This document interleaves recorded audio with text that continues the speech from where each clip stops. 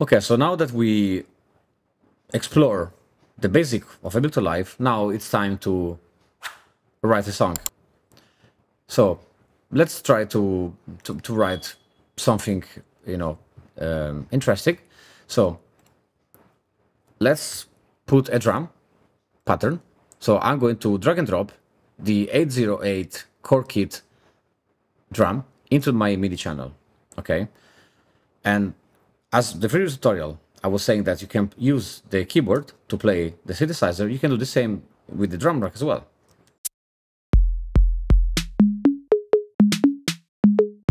So I can play the drums like this, or another things I can do is creating a clip by double clicking. It's creating a 4-bar loop. And the way you will see the drum here, kick drum, rim shot, snare drum, hand clap, it's the basic of here. Bass drum, rim shot, snare drum, hand clap. It's basically from left to right, from bottom to up. So this is my kick drum. So if I want to listen to the kick drum, I just go here, I click the headphones device.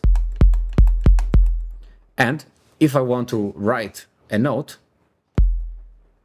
I just double click and I have 4 bass drums here. So if I want to play this clip now, I just go here on the beginning of the clip and I have my kick drum.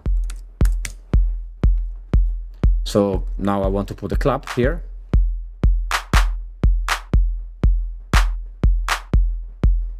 Now I want to put, and if you want to write faster the MIDI notes, you can go here with the mouse and you can click on the pen.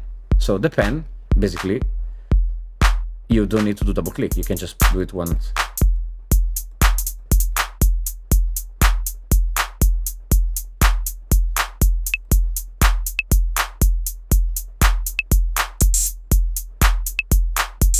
So now I am creating a drum pattern.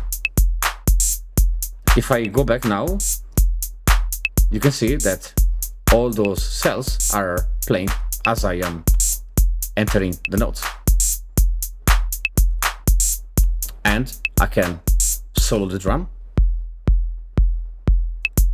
or I can mute the drum and the clap.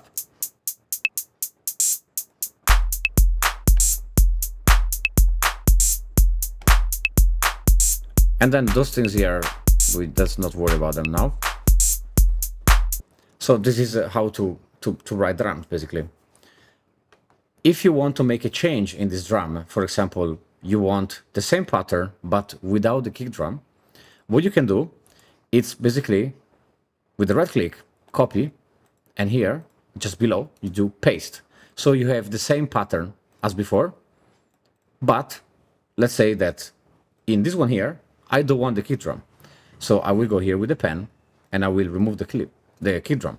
So now I'm playing the first one that has the kick. And I'm gonna play the second one that doesn't have the kick drum. Let's make another one. Let's make copy and paste. So this is the copy of the second one. And I want to remove the clap as well here. So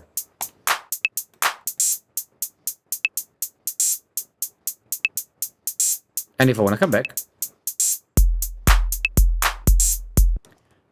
for me, in order to understand what I'm doing, I can just rename. So full drum, no kick, and here no kick and clap, so that I know what I'm doing. And you notice when I'm playing Ableton, it's never losing the syncing tempo, and that's because that was the originality on Ableton Live when they built it at the end of the 90s, just to have this interesting loop-based playing, because you can see here. So this is the loop that is playing, and when it's going at the end, it's starting again. So when I press another pattern, and I'm here, it's gonna wait until the end of the cycle. So let's see, now I'm gonna play the first one. Now, and now it's gonna wait. So this is the functionality of Ableton. This is how it works. You have to wait. Well, Ableton is waiting until the end of the cycle to play the next loop, so that you will never lose, the sensation of the rhythm going. So now that I have a drum, let's go back here. I want to add a melody. So I go to my instruments, I go to analog. Well, let's make a bass line. So I open analog and I open the preset of the bass, and I just drag and drop a bass on another MIDI channel. So now I want to play the MIDI channel of the 4 MIDI channel, basic analog. I will remove the arm here and I will add it here. So I can play the bass here. Okay, so I will just, in here in the parameter, you can modify the sound.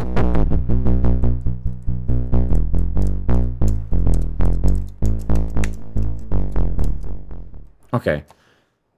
So I have two choices. I can either play the live, the bass.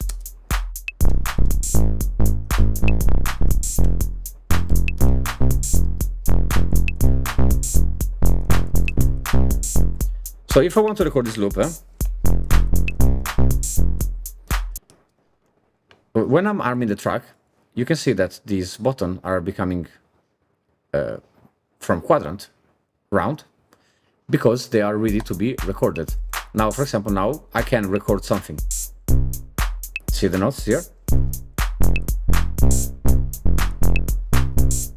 Okay, and that's the clip that is being created. So if I want to record the bass that I was playing now with my hands, I can just do these things. So I'm gonna play.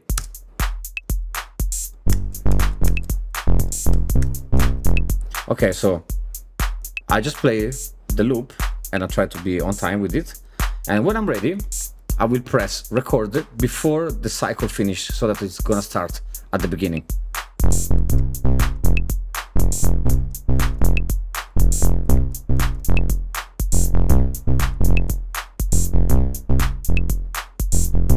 Okay, and it recorded a 4-bar loop.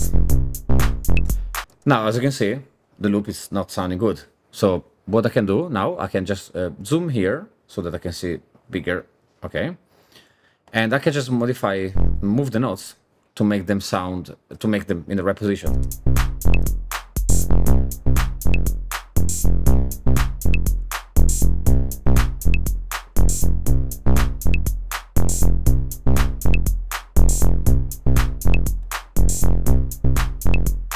Okay, so this is nice, but I can do one thing which is called quantization. So quantization, Ableton has a quantization function that basically will lock in the grid the position of the notes.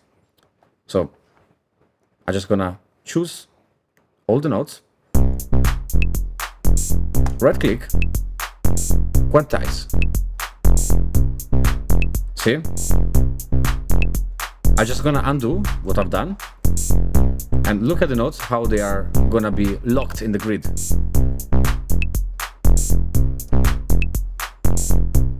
So I have my bass line now.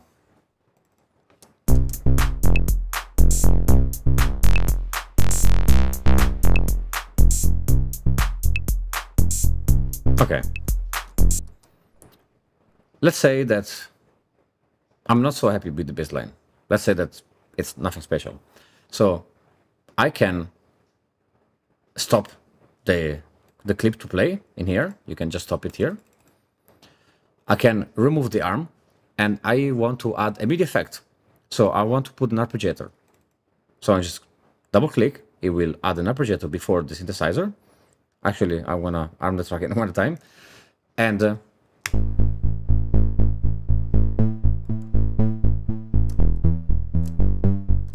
so now it sounds more interesting. So let's play the track again by pressing play. So always wait until the end of the cycle before you want to record. But now let's play something.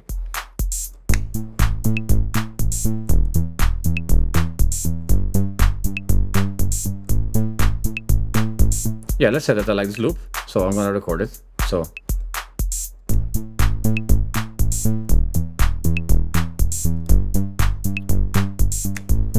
and stop.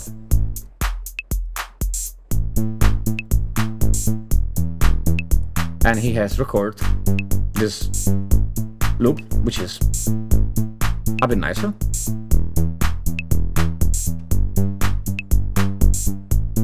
So that I can remove my previous loop.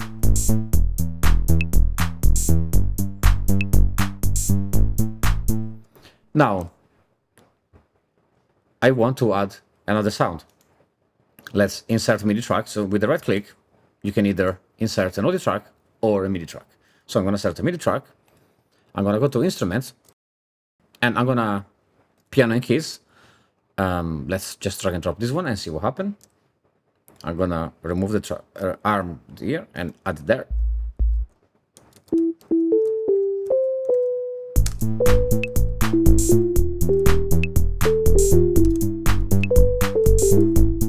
Okay, so it's a okay sound for the tutorial. Let's add the reverb, okay, because I want to make the sound a bit more interesting. So I just drag and drop the reverb from the audio effect.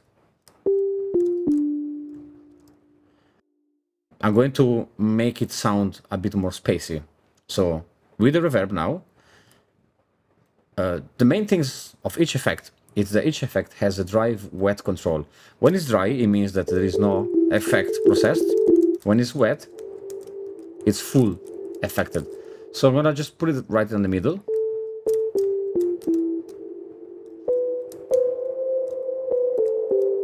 Okay. So now it's like really spacey, like a cathedral.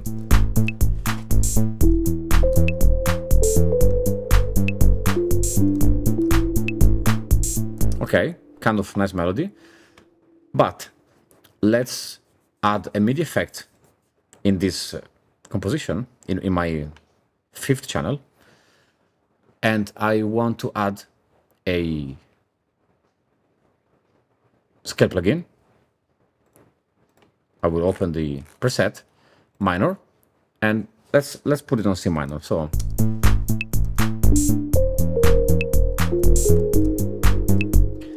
now you can feel that there is a difference in melody because the bass is playing a different set of notes, and the synthesizer is playing following, being adjusted by the scale plugin, which is something that I want, but now there is a conflict.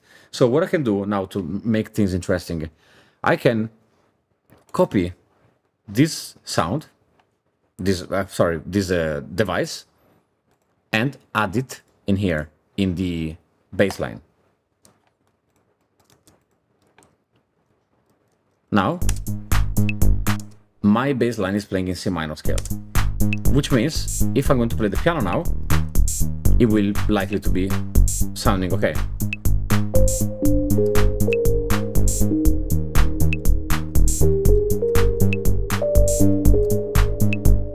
It's okay now. I'm happy with it.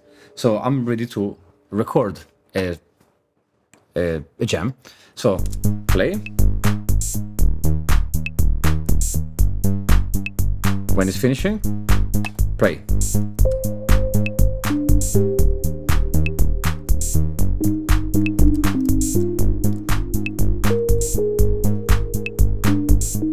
I want to finish the second loop of the bass. And press play again.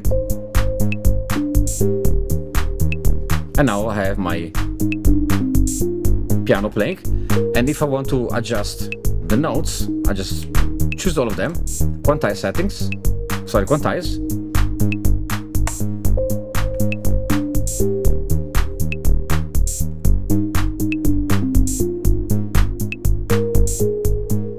Okay. So now the song is coming out nicely, and it's kind of cool. I'm not going to use audio this time because I just want to, you know, lay down the song very nice and simple. I don't want to do anything particularly difficult.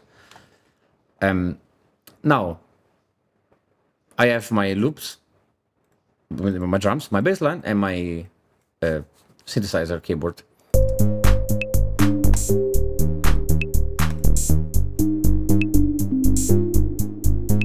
And now I can play with the drum loop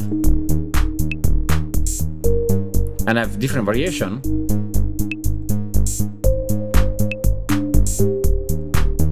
let's say that I want to have a variation on the bass line. So what I'm gonna do, I'm gonna copy and paste here the same pattern of the bass line. Let's open it here. Let's make a like a weird things. So let's put this one here and this one here. So I am modifying the notes to be sounding different. Let's play now the second one here.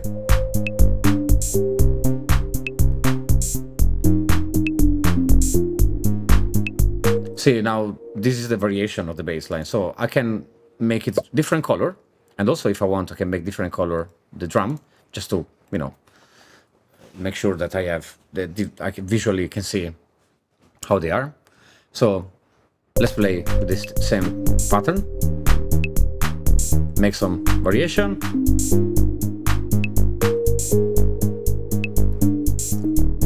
And now when it's gonna finish the bass line, I'm gonna play the second variation with the full drum.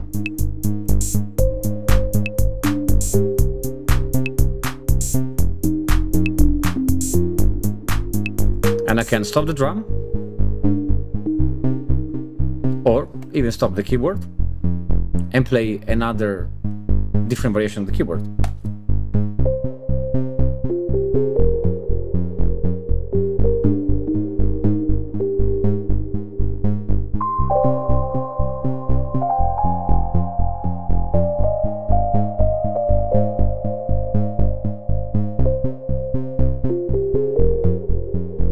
And we choose all of them and quantize.